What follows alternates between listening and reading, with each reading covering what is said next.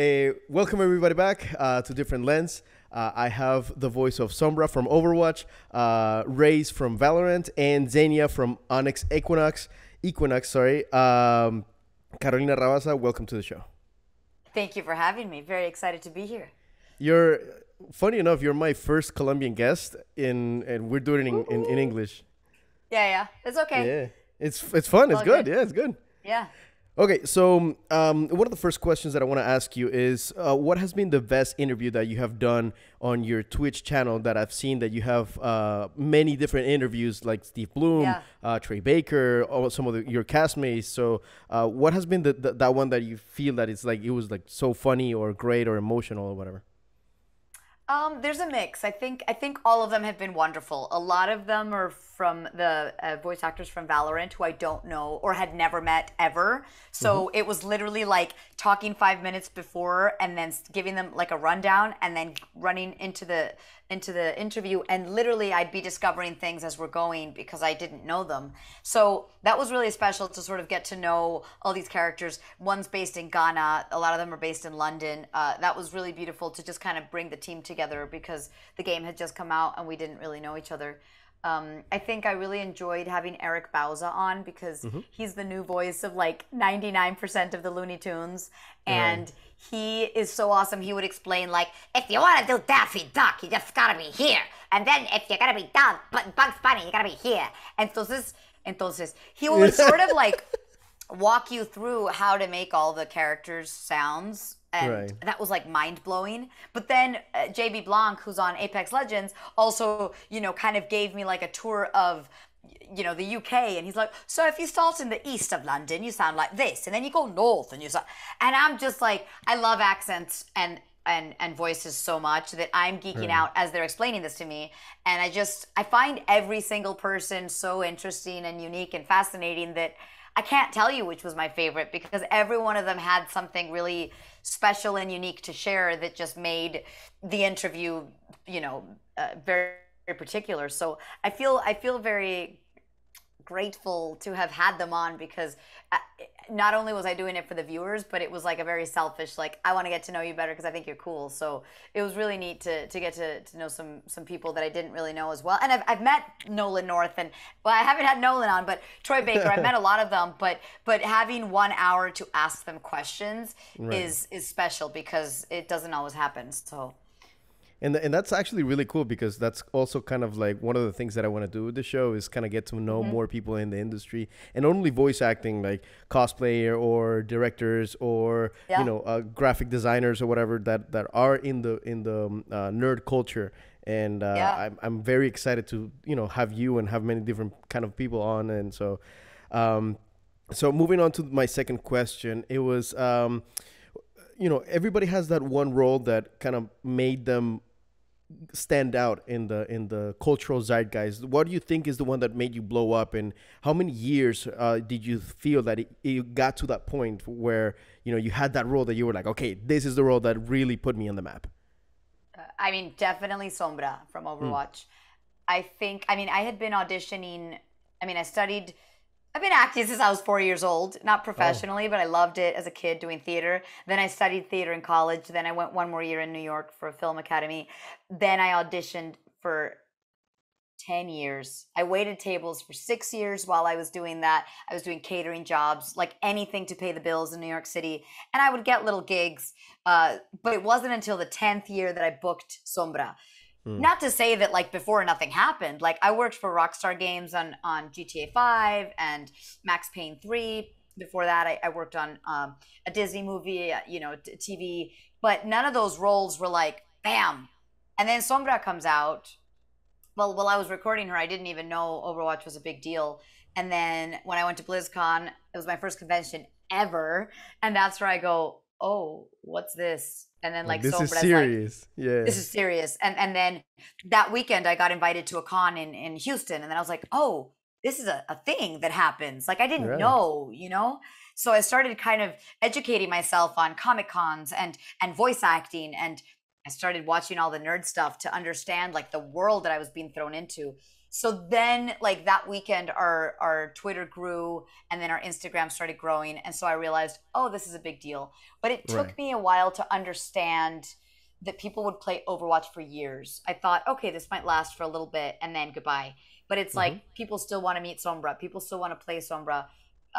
It's a crazy thing. I'd never been a part of a video game that just kept on giving, anything Right. really. So that was it. And then after that, I've started to understand it more, and I work on Valorant, and it's great. And I'm working on other secret video games that I can't tell you Ooh. about. But I think it was Sombra that just like it blew my mind, and it blew everybody on Overwatch is just like, what the heck, Right. Well, Yeah. actually, something that kind of goes along with that point of conventions and traveling and all that stuff. You have traveled all over the world, and we always learn something different about each culture and about each country. And my question is, what has been like the most shocking or the most like culturally different country that you've visited? I think Kuwait was Mm. definitely very different. I had been already to Jordan. I think my point though with this, you're asking a specific question, but my point is that I learned that all video game and anime and Marvel fans are the same. And that sounds Right. reductive, but everybody just wants to be seen. Everybody just wants to share how a video game affected them. Everybody Mm-hmm. comes to me, and whether we're speaking Spanish or they're in the Philippines or in Australia or in Europe, in all the different languages they speak, everybody who loves Overwatch just loves it because it's brought them together to other people all over the world, because they connected to our characters, because they felt represented, because they feel part of a community.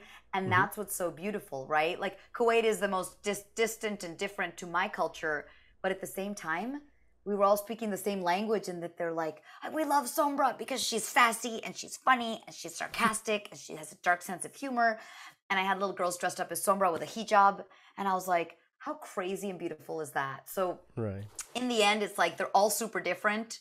And I love learning to say thank you and hello in every language. Mm-hmm. And I've just enjoyed learning about all the different cultures and trying all the different food, but understanding that in the end, we're all humans with beating hearts, and we have the same losses, the same feelings, the same everything, Mm-hmm. People Mm-hmm. go through heartbreak, and Overwatch helped them get out of it. And people lost a parent that they used to play Overwatch with, so now they're playing Overwatch to remember that parent. Like all the stories we hear are that it's people connecting on a human level and sharing their emotions, and that's what's so freaking beautiful about gaming. So now we have a dynamic in this show that we have a set of 20 questions, but I'm going to ask you to pick three. So can you give me three numbers from 1 to 20? Whoa. Okay. 5, Mm-hmm. 15, and 13. 5, 15, and 13. Okay. So question number five is, what has been your proudest moment in your profession? I invited my parents to Comic Con in Colombia, Mm. and they had never been, and so they came to Bogota to be with me, and I walked them around the convention and showed them the crazy stuff that they don't understand. Um, and then we did a panel. I did a panel by myself, and Mm-hmm. they got to sit in on it. And I think my parents just kept looking around like, what? Why are there so many people? And I was like, because Right. they love Overwatch. And then I signed autographs after the panel for like 2 hours, and my dad stood right next to a column the whole time, standing, just watching me sign autographs. And he'd watch all the interactions, and it was so cute. I think my mom was with my aunt somewhere else, probably sitting down, but he just watched. And then one of the interactions, one of the girls was crying because her partner might die of a terminal illness, and I hugged her, and I gave her the words of encouragement that I could. And at the end, my dad in Spanish, like, what happened to the girl that I watched her walk off crying, and I wanted to hug her, but and I said, no, Dad, like, you're a stranger, don't do that. But Right. he kind of was confused why she was crying, and I said, well, she's going through this, blah blah blah. But I Mm-hmm. I gave her a hug and we did a video for her loved one. And months later, this girl wrote to me and said that she was going to be okay. And luckily her girlfriend was not going to die. And, but I think it was like, it was cool to get to, it was cool for my parents to see what my convention life is like, because I go to a lot of cons and they sort of understand, but they don't. And so it was neat to just have them witness the weirdness and the beauty of what it is that kids feel when they meet the voice of Sombra, So that was pretty cool because they don't get to come to a lot of my screenings or movie premieres or whatever. So that was just like a little window of something strange in my life, and that was cool. Okay, so number 15, what is, if you can give us like a small rundown of the process of your job? Ooh. Well, luckily now I have an agent who gets me auditions, but I think at the beginning of any actor's career, you're looking for auditions online and you're on websites like New York Castings and LA Actors Access or whatever, like just looking for jobs. But now I'm lucky enough to get auditions through my agency. And so, I just, in the morning, I look out for emails that come, and it might be 2 auditions or it might be 10, and now that I live in LA, I audition for video games, for animation, for commercial stuff, for all sorts of things. So, I'll get into my closet right here, and I'll lay down the auditions, I'll record and send them off. But some days I don't have auditions, so I don't do anything, Other days I have a booking, and so that means they chose me for a job, which means I'll go into the studio or I'll record here, depending on what they want, and, we'll play with the character. And my favorite are animations. I mean, I love video games, but it's a lot of screaming and a lot of just like commands. And I think I like animation because we get to sound like crazy characters like this, or she's a lady who speaks like this, And so if I'm not recording one specific character, they might have me doing 3. So they say, okay, what did you think about this character? And I'll say, oh, I thought she could be a smoker, or I thought she could talk like she's tired all the time. I don't know. We kind of throw spaghetti at the wall and see what they like. So I feel like that's a very creative part of the job that I absolutely love. But it's not always so glorious. There are weeks when we don't have any jobs, and I keep busy regardless. I'm always trying to meet people that work in the industry, or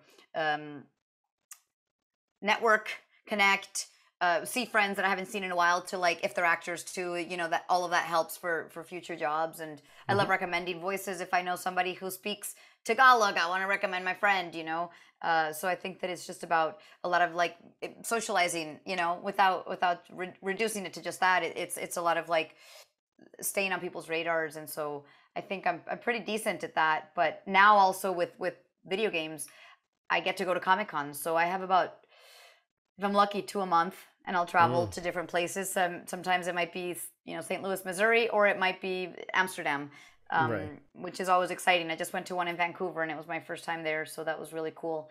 But also I'm auditioning for film and TV, so I might have to, if I have dinner plans and then I get an audition that's 6 pages for the next day, I have to cancel dinner and I learn my lines and prepare for a big audition. So I still want to do film and TV, and I produced my first film this year in the pandemic, last year.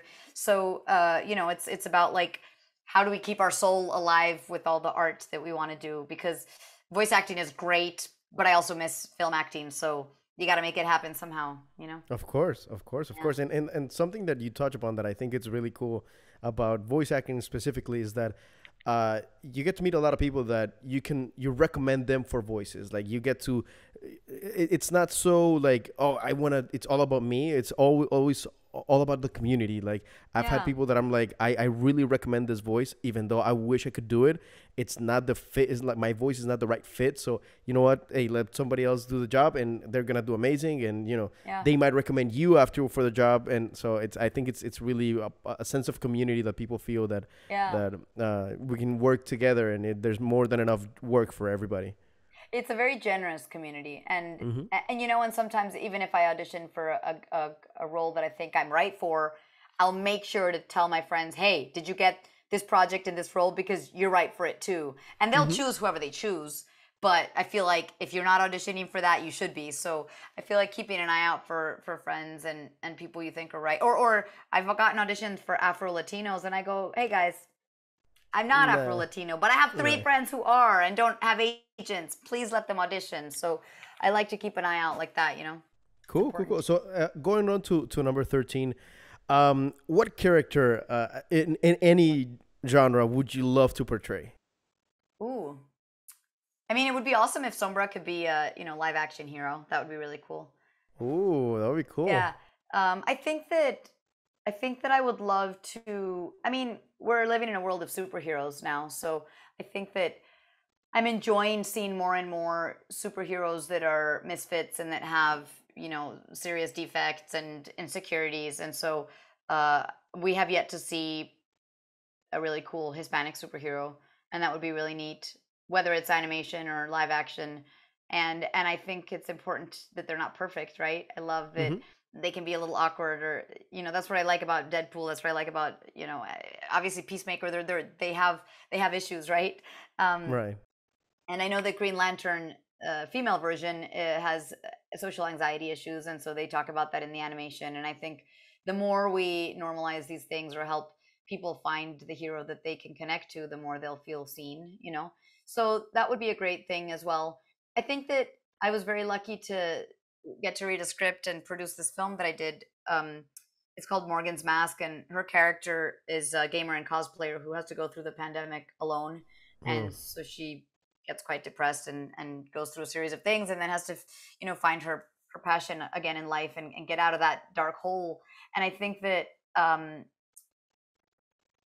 guess my point is I want to be able to make projects that people can relate to and hopefully get inspired by, to either get themselves out of that hole they're in, or get out of that abusive relationship, or find what makes them happy again, because we forget along the way. So that's, in the end, if I play a superhero, or just a mom, she's not just a mom, she's an inspiring person. So that's what I'm striving for right now in film and TV.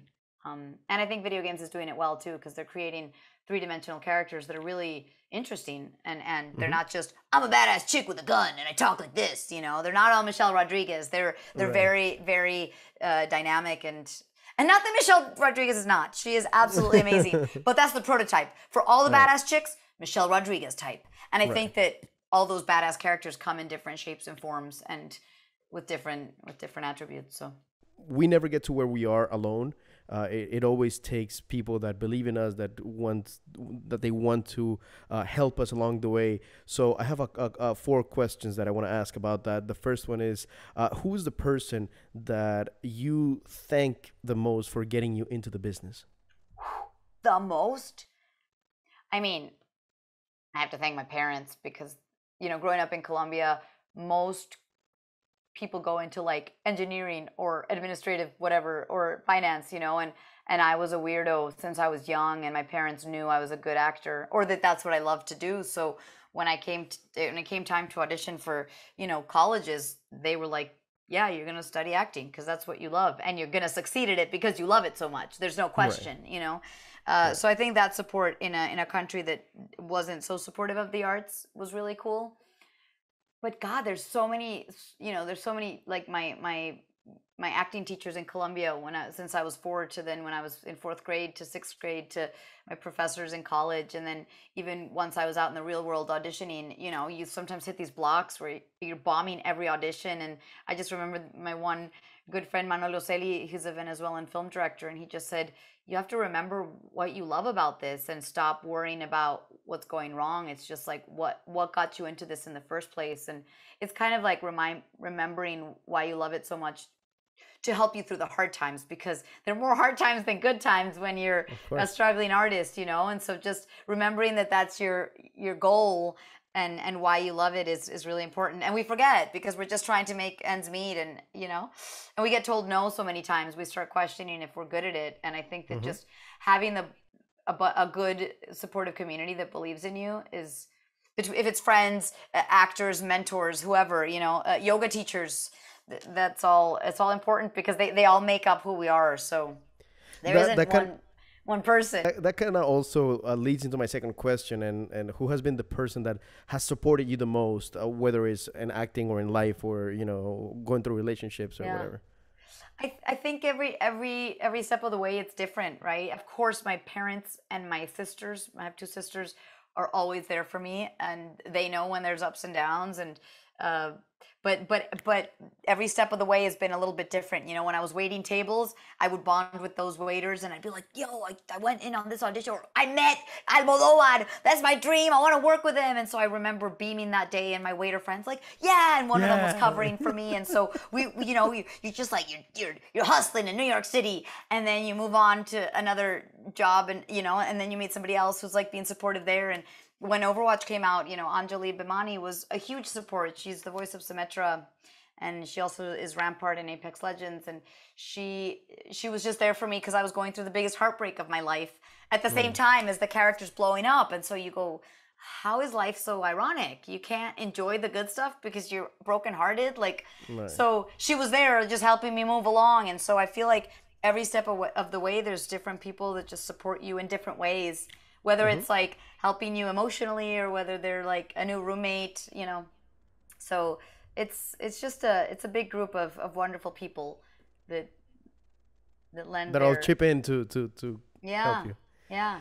So the third question, it's going back a little bit further back into your youth, and it's what song reminds you of your youth? Oh my God. Procura coquetearme más si no reparo de lo que te haré.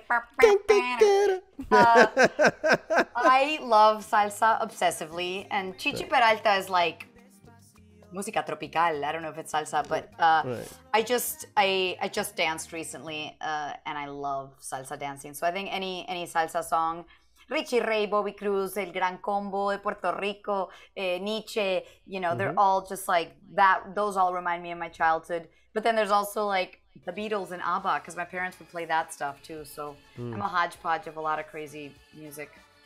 Cool, cool, awesome. And the fourth one is if you could talk to your younger self, what would you tell that person?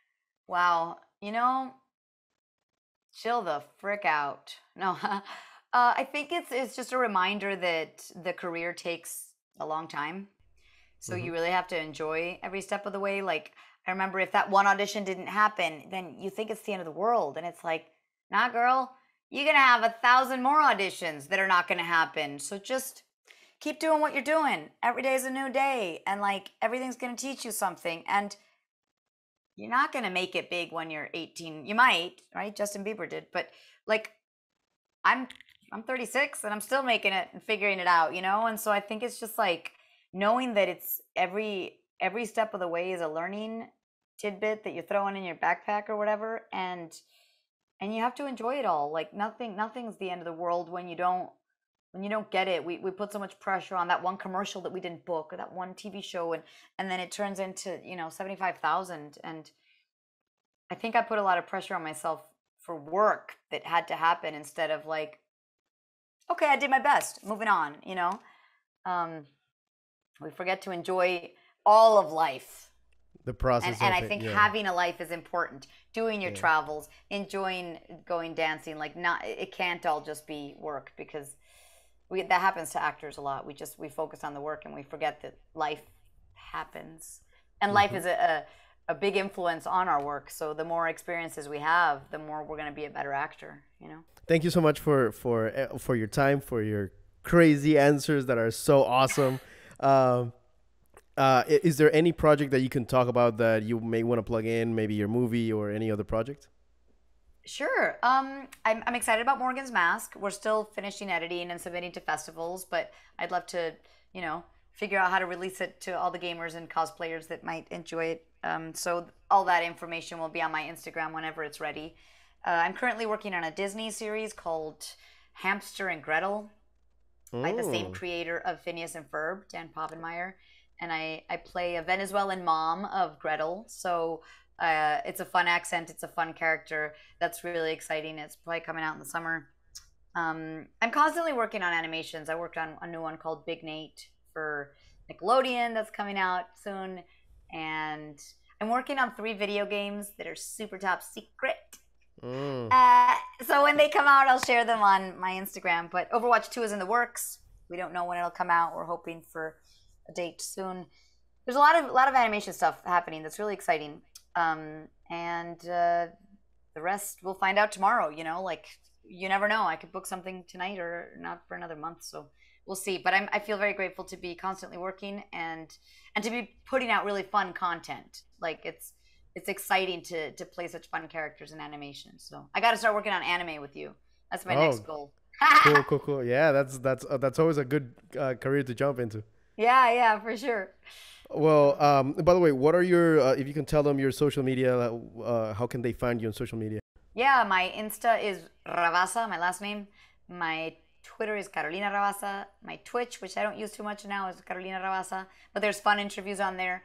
And my YouTube channel is Hispanglo Saxon. It's based on a web series that I do. I do a lot of different sketch characters, and there's all my interviews go up there with Valorant and Overwatch actors, and just fun content. So if you want to peruse some weird stuff, you can go there.